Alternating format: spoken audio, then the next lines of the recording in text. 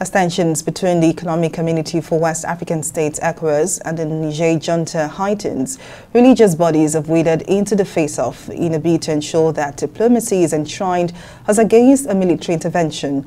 To this end, President Bola Tinubu has given approval to some Islamic clerics to intervene on behalf of ECOWAS.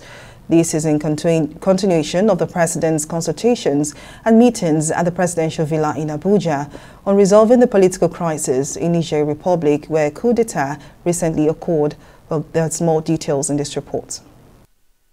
Preventing a military intervention and resolving the political upheaval in Niger Republic is a core focus of this group of Islamic clerics here at the Presidential Villa in Abuja.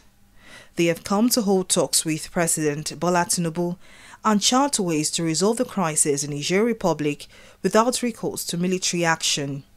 In his brief on the outcome of the meeting, Sheikh Balalau of Izala Group said the delegation got approval from President Tinubu to dialogue with Islamic scholars in Niger Republic on how to restore peace and democracy in the country. We want to find a lasting solution. We want peace and harmony to reign, not only in Nigeria, but in the sub-Saharan region and in globe as well. So the ulama advise Mr. President that we want peace and reconciliation.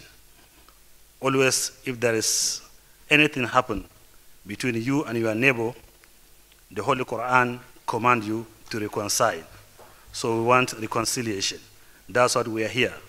And our able leader and president accepted the offer that he wants us to intervene.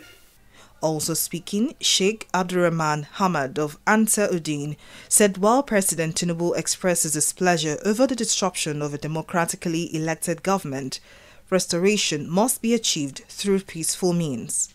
He has promised that if we could also talk to the people on the other side, for them to be ready to give concession, then ECOWAS, that he is chairman of, will also be ready.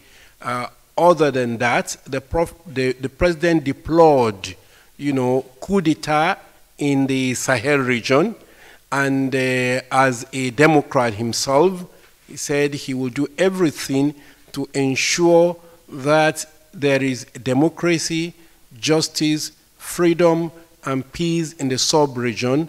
We as ulama are also committed to peace and justice. And the president will be enabling, the government will be enabling the ulama to mediate as it is appropriate.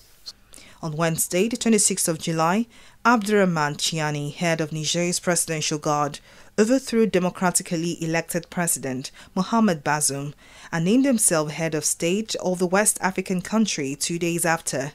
Since then, regional bloc ECOWAS, which is chaired by President Bola Tinubu, has sought ways to restore democracy back to the Francophone country. Folashade Ogurinde, TV 360 News.